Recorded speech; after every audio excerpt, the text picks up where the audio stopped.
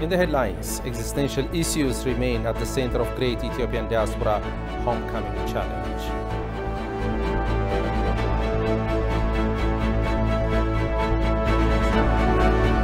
Addis Ababa is safe contrary to Western media campaign against Ethiopia.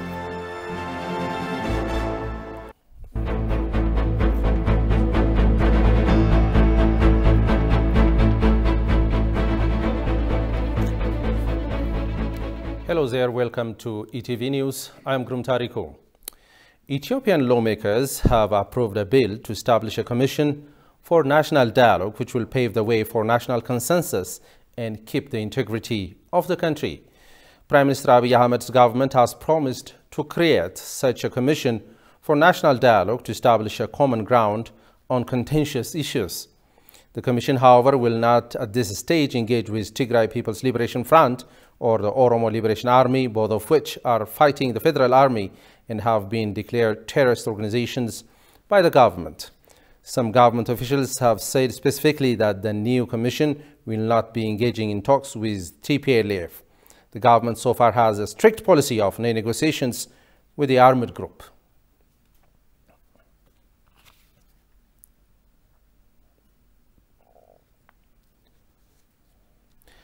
The Guardian Nigeria published yesterday an article under the title, "Why Ethiopia Must Not Fall Apart." The article meticulously paints a picture that the EU resolution is an embarrassing document that does not take into account the whole range of facts on the ground regarding the conflict in northern Ethiopia. Tigster Nisa has more on this. The EU resolution primarily shows a wish of EU parliamentarians to score moral points, wanting to be seen as concerned about the civilian population in Tigray suffering from food scarcity. That is, of course, legitimate. But they stopped there and did not consider the equal, if not much worse, suffering from both sides, mass displacement, food scarcity, and gross violence that were seen in Afar and Amhara regions. Those watching the debate in the EU Parliament on this resolution saw a level of ignorance hard to swallow, reflecting indeed a lingering neocolonial mindset of Europeans towards an independent African country that does not listen to the good-willing Europeans. An inquiry into the facts behind this decision of expelling UN personnel makes it clear that it was justified. Several UN officials were transgressing the mandate of their function, assisting the TPLF insurgent leaders with several kinds of services, allegedly including in getting them advanced radar communication equipments. They flouted the neutrality and professionalism that their job prescribes. I will start with a statement by the Secretary General on Ethiopia. I was shocked by the information that the government of Ethiopia has declared 7 UN officials, including senior UN humanitarian officials, as persona non grata. The U.S. government condemns in the strongest possible terms the government of Ethiopia's unprecedented action to expel the leadership of all of the United Nations organizations involved in ongoing humanitarian operations. We agree with UN leaders. This is a stain on our collective conscience, and it must stop. The reaction from the UN Secretary General Antonio Guterres, the EU, and of course the ever-angry USA was predictable. The USA have been expelling diplomats and UN staff left and right over the years. It is also to be noted that in 1998, when the TPLF-EPRDF government expelled 30 officials, there was protest from the UN but no sound from the US or other foreign powers. The same is true in 2020 when Burundi expelled 4 UN functionaries.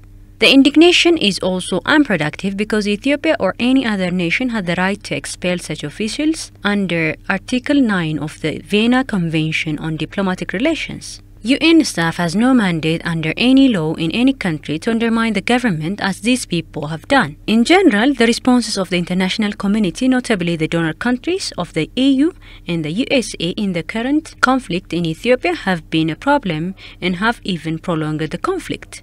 When a unilateral ceasefire was offered by the Ethiopian federal government on June 28, 2021, followed by its troops' withdrawal, the TPLF refused and mocked it. The Federal Army also left huge supplies, including seeds for planting crops when they left Mekelle, the capital of Tigray. Ethiopia's federal government is willing to accommodate its Tigray region in an orderly manner while the TPLF be persuaded to return to democratic politics and eschew militarism and stop being accessory to the open conduit of Ethiopia's dismemberment and disintegration.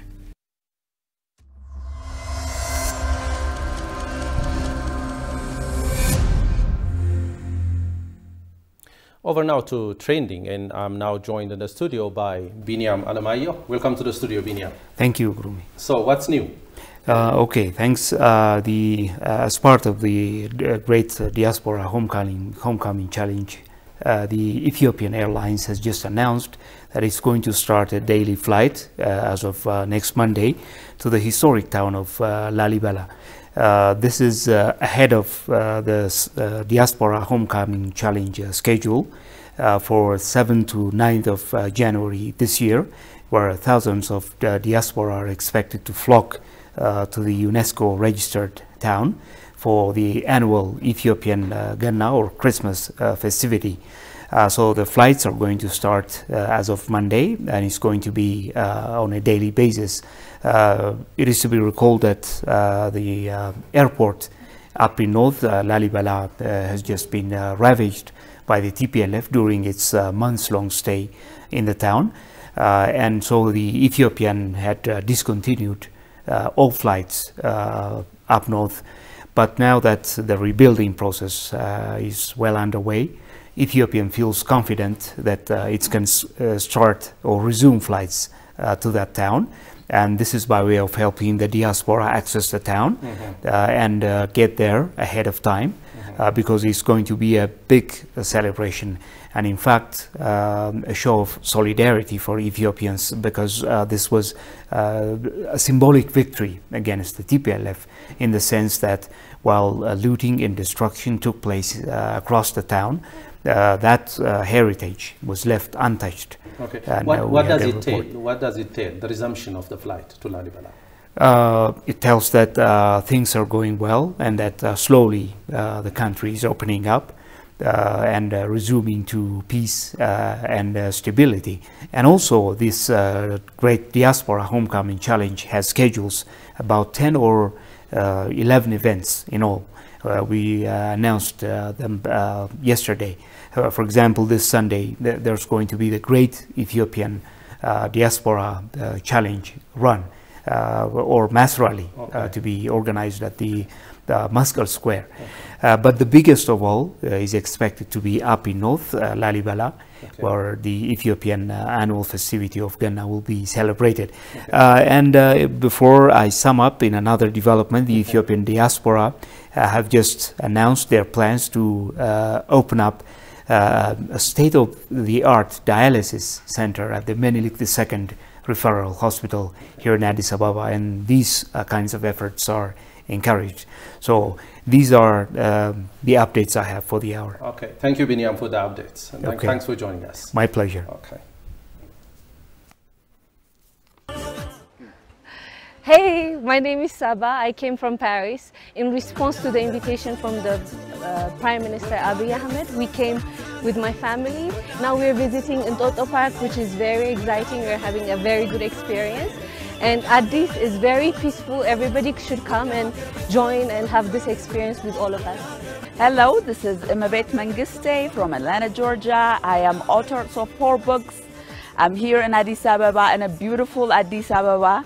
Please come and join us. This is today I am in Entoto Park. I have visited all the parks. It's beautiful. Hi, my name is Brooke Harley from London, England. I'm here to visit the country, so please come here. At the moment I'm in Entoto Park, so come to peaceful Ethiopia. Bien, il faut venir, il faut nous rejoindre et visiter Addis. Merci. In a related development, the Swedish-born Pew and his Ethiopian wife are among those Ethiopian diaspora and friends of Ethiopia who returned home following the call of Prime Minister Abiy Ahmed for the Great Ethiopian Homecoming Challenge. Talking to ETV, Pew said the Western media outlets are portraying Ethiopia as an unsafe place in their fake news campaign but we have seen how safe Addis is. Take a look.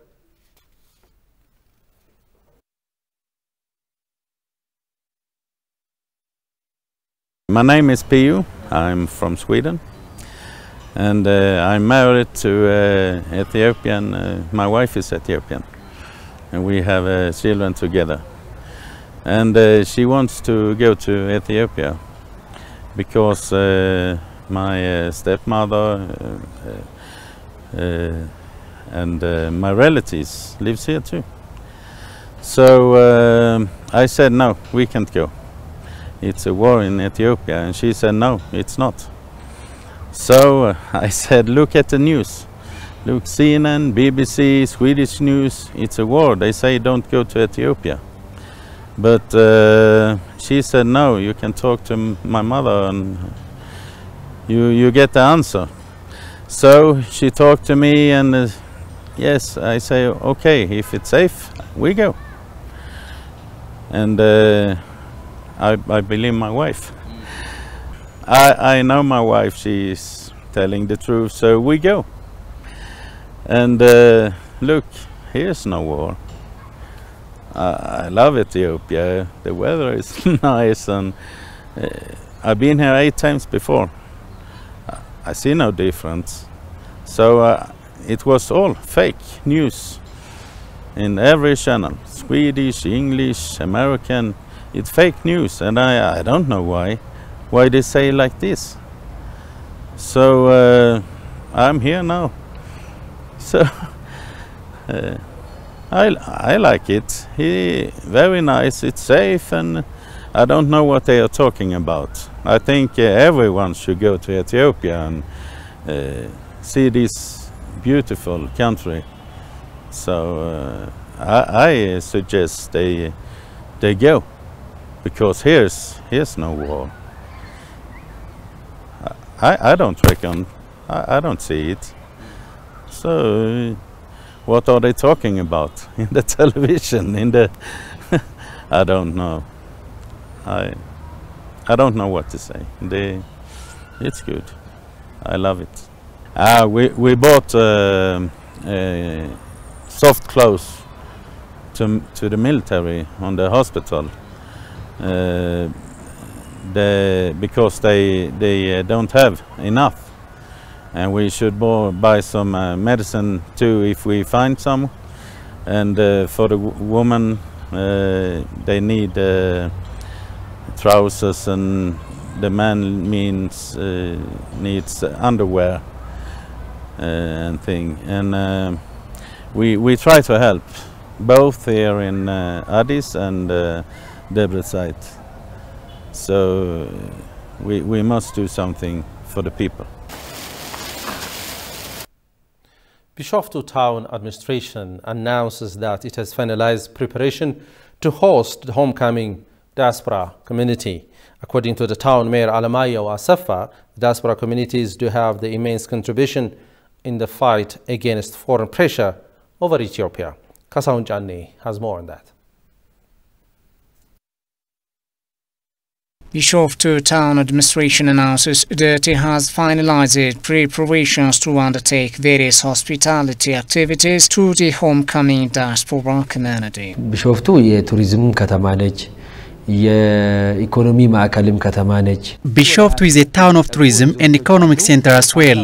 There are more than 28 resorts and over 50 grand hotels. The mayor suggested that there is a stable peace and security in the town, adding aside there are various developmental activities being undertaken and the diaspora could be able to visit. አንዳንድ ሊጎበኙ የሚችሉ ቦታዎችንም ደግሞ አዘጋጅተናል ማለት ነው We have already adjusted some selected places to be visited by the diaspora community. For instance, there are several lakes and developmental activities being undertaken around the lakes. Cognizant of the fact that, as the nation's huge industries are found in the town, we want the diaspora to visit these all when they come. The hotels and resort owners in the town own the part and the school dirt. The diaspora community are being served with reasonable and affordable prices and great discounts. We have widely prepared to the hospitality of the great diaspora to show the reality on the ground here in Ethiopia, as there are wrong narratives abroad. We are waiting for them to have great discounts in our services. Now various guests are being served. ከእያንዳንዱ እንግዶቻችን ከሚጠቀሙት ላይ የ25% ዲስካውንት ሰጥተናል። We have got a 25% discount on each service we give. Bishop is different from other towns, as there are wrong narratives by some foreigners about Ethiopia, and with their slogan to leave Ethiopia citing the war, we are highly and devotedly working to show our peace, unity and the reality on the ground that could add a great value on our economy, politics and so on, which I strongly believe. The town administration also announced that it was ready to work together with the members of the diaspora community that might have keen interests to invest in the town.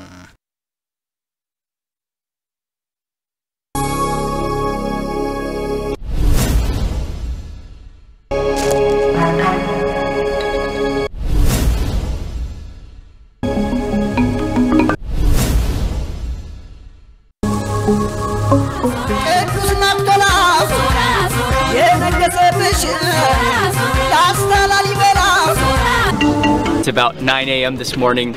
We're here at the most famous church here in Lalibela, St. George's Church, and you can see it down below.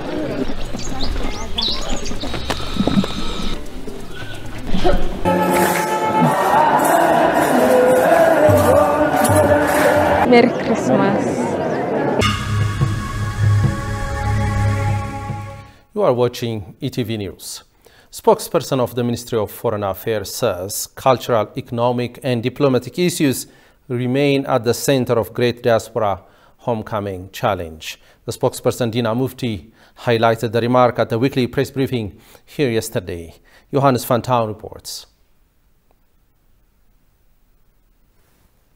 The spokesperson presented issues which are trending related to Ethiopia. The ambassador mentioned the attainment of Deputy Prime Minister and Minister of Foreign Affairs Damaka Makonnen at the welcoming ceremony of the Great Homecoming Challenge. It is to be recalled that Deputy Prime Minister and Minister of Foreign Affairs appreciated Ethiopians in the diaspora for their contributions that impacted the lives of Ethiopians in economic, social and political arenas, and his call on the homecomers to continue supporting rehabilitation and reconstruction efforts of the government.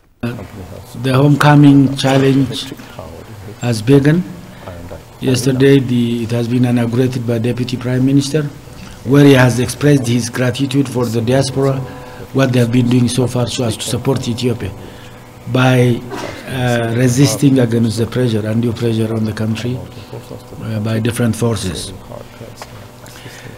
He encouraged diaspora also to be engaged in various national development activities, particularly in the reconstruction process, which will continue after the conflict that we have had due to the terrorist operations in the northern part of Ethiopia. Otherwise, there were various activities dubbed or organized for the diaspora. These were bazaars, visits to various development sites, symposiums like Pan-African Symposium, organizing their visit to the regions as well, particularly to the affected regions affected by the war, and helping the family of the soldiers and the affected people. There will be million march in city, blood donations, and in general there will be various activities aimed at enhancing diaspora roles in the reconstruction process of the country. In addition, Ambassador Dina described the recognition of special representative of the Secretary General of United Nations mission in South Sudan for the hard work and dedication of the Ethiopian battalion in Tamura with regard to providing security to people of the South Sudan. As you know, we have peacekeeping forces in Southern Sudan, named UNMIS.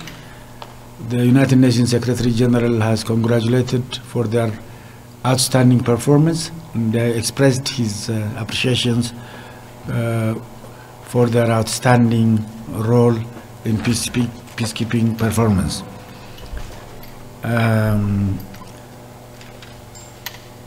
Some Ethiopian embassies abroad have been doing their level best so as to promote Ethiopian national interest. Our embassy in South Sudan have engaged international and domestic media. The ambassador briefed them on the current situation in the country and the other pertinent issues.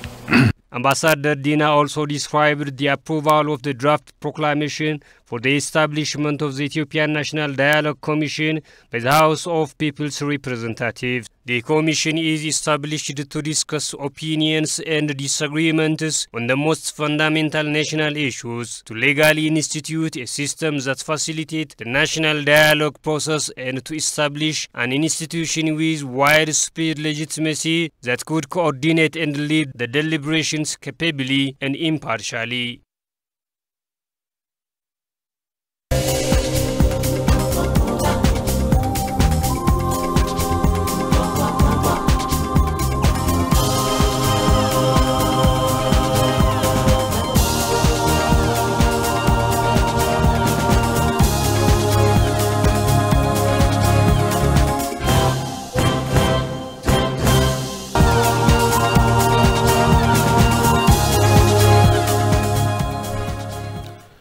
In another development, Marathon Motors Ethiopia has inaugurated electric vehicle charging station in Addis Ababa in the presence of high-level government officials. The company has also rolled out 20 electric-powered vehicles dubbed Hyundai Koina and Hyundai Ayong in the same inaugural ceremony.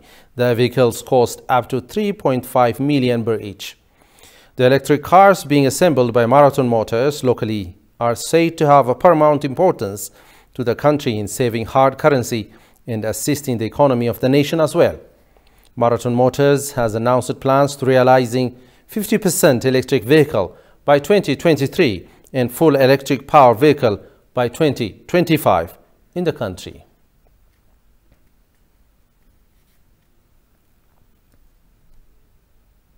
Okay.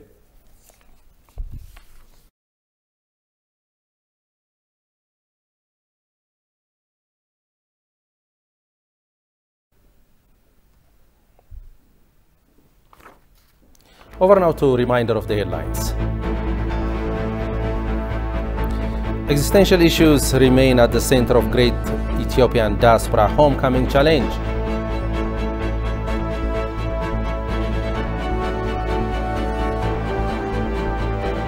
Addis Ababa is safe contrary to Western media campaign against Ethiopia.